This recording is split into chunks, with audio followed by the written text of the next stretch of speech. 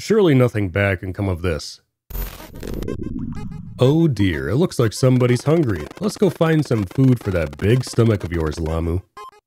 Well, there's perfectly good garbage on the floor. Objective, eat 3 cherries. Am I being gaslit right now? Oh, it's a banana dog. Oh my goodness, it's so cute. Can I pet it? Wait, this is a horror game. Suddenly I don't want to pet.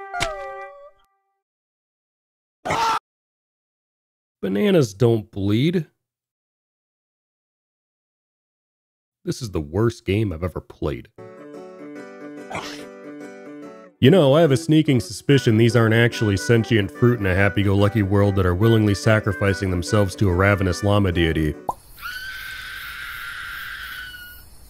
Yeah, that seems about right. Objective, find Mochi.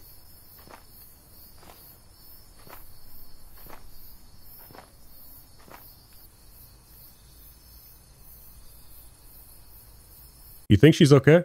Honestly, it's kind of cool how they subverted expectations by having you play as the killer first in a completely different perspective. Oh, excuse me? Did the Eldritch Llama just teleport?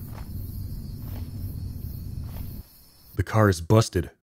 Who the hell is doing this? I don't know, probably the— oh my god, Jesus Christ.